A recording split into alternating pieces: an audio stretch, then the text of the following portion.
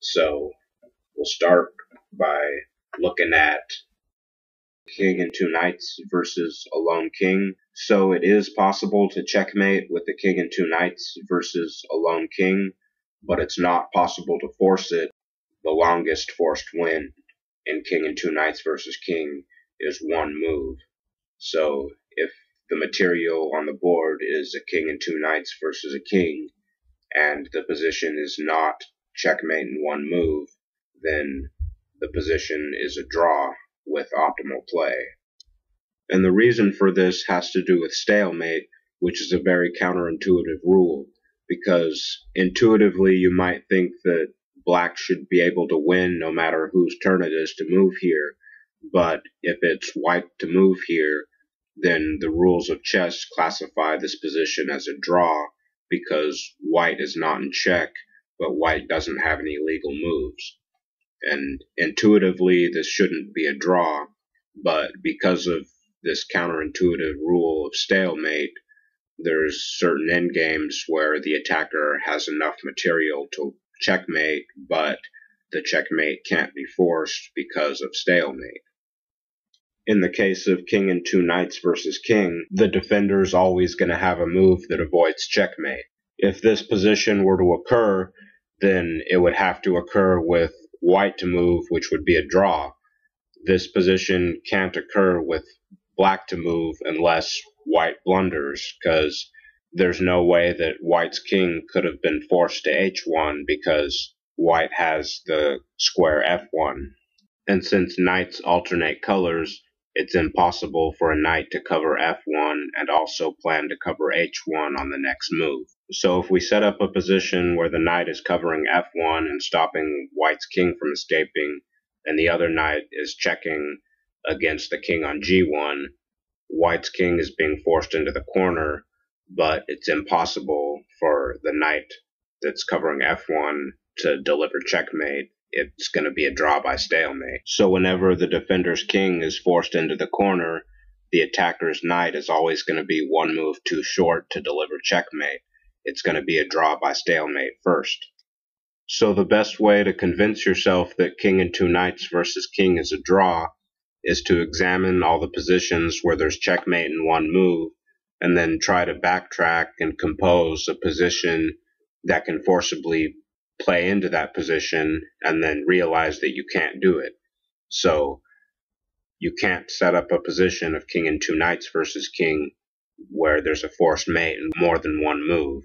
You can only set up positions where there's checkmate in one move, or already checkmate.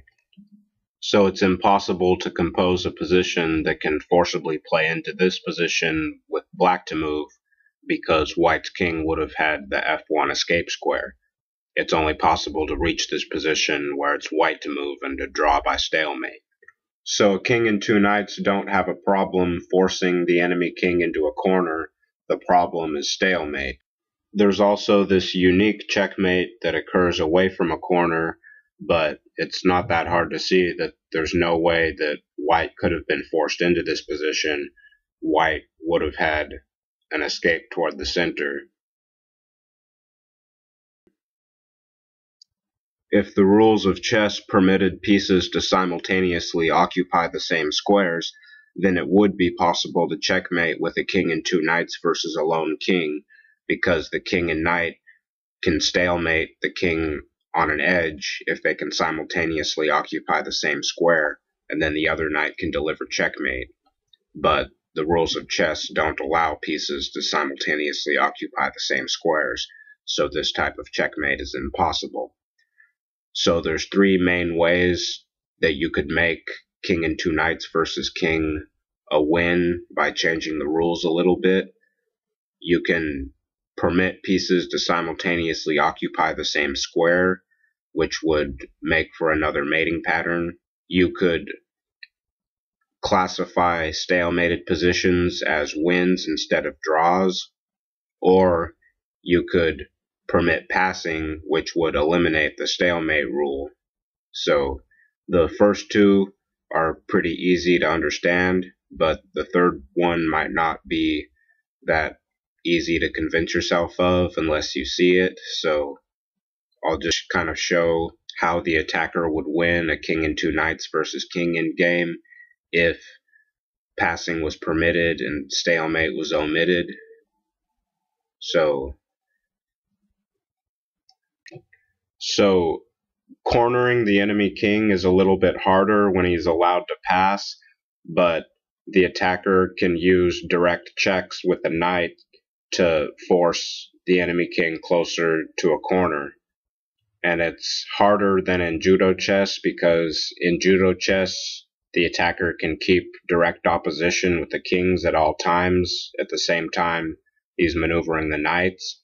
So this is a little bit harder than mating with two knights in judo chess because the attacker can't always keep direct opposition with the kings, so kind of has to anticipate the enemy king moving around the king. So this isn't really that hard on an 8x8 chessboard, but it's not really clear whether it would be possible on any size chessboard or what the largest board you could do it on would be. But it is clear that king and two knights versus king should be a win on any size board in judo chess. So black mates with knight to g4 followed by knight to f2, the same way it would mate in judo chess. But if this was regular chess, then it would be stalemate after knight to g4. So by now you should understand that king and two knights versus king is a draw in traditional chess, but it can be a win in certain variants that don't involve the stalemate rule. And you can also use similar reasoning to understand why mating with king, knight, and bishop versus king in regular chess can only be forced in a corner that's the same color as the bishop. It is possible in a corner that's not the same color as the bishop, but it can't really be forced. But unlike in king and two knights versus king, there do exist positions where there's mate and twos. But white's king could have avoided playing into this position by escaping toward the center. The king, knight, and bishop have no problem driving the enemy king into a corner, but if it's the corner that's not the same color as the bishop, then there's no checkmate that can be forced. We get the same kind of problem that we got with king and two knights versus king, where the knight's a move too short to deliver checkmate. Checkmate can't be forced in a corner that's not the same color as the bishop, but it would be possible in judo chess or in other variants where the stalemate rule doesn't apply. So, in regular chess, when you have a king, knight, and bishop against a lone king, checkmate can only be forced in a corner that's the same color as the bishop. So if the defender's king is in a corner that's not the same color as the bishop, then you have to use this kind of counterintuitive method of forcing the king away from the corner and into the correct corner while making sure that it can't return to one of the wrong corners. So black is able to force white's king away from the A1 corner and at the same time stop white's king from reaching the symmetrically equivalent H8 corner. White's king is going to be forced into the H1 corner no matter what. And it gets easy once white's king is trapped within the H5 D1 diagonal, the diagonal with 5 squares on it. Once white's king is trapped within the 5th diagonal, the mating process becomes pretty easy, and it's pretty easy to get the defender's king into the corner. It's easy to entomb the defender's king within the 3rd diagonal after he's been entombed within the 5th diagonal. When it's a bishop that's sealing off the 3rd square from the corner, and it's a knight that's giving check on the 2nd square from the corner, then it's really easy for the bishop to deliver the final checkmate attacking the corner square. The bishop has the ability to move to control the corner square after it's been controlling the 3rd square from the corner. The bishop always controls the same color, so the bishop has no problem juggling control of the corner square and the 3rd square from the corner.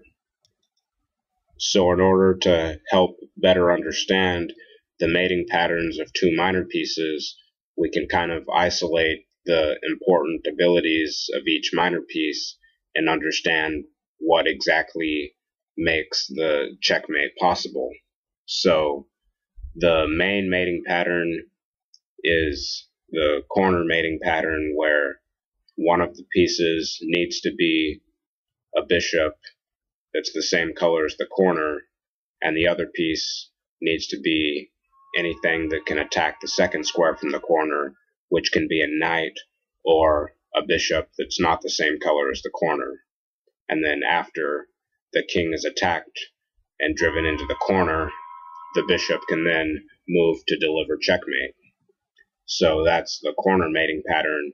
And then there's also the edge mating pattern, where check occurs against a king who's already in the corner, and that piece needs to be able to attack the corner square while simultaneously attacking the third square from the corner. So both of these mating patterns require that there's a bishop that's the same color as the corner, and the other piece is a knight or a bishop that's not the same color as the corner. So in conclusion, king and two bishops versus king is a win in any of the corners, assuming that the bishops control squares of opposite colors. And king and two knights versus king is a draw. Mate can't be forced in any of the corners. King, knight, and bishop versus king is a win, but mate can only be forced in a corner that's the same color as the bishop. If you're playing judo chess or another variant where stalemate doesn't apply, then a king in any combination of two minor pieces can force checkmate against a king, and it doesn't matter which corner.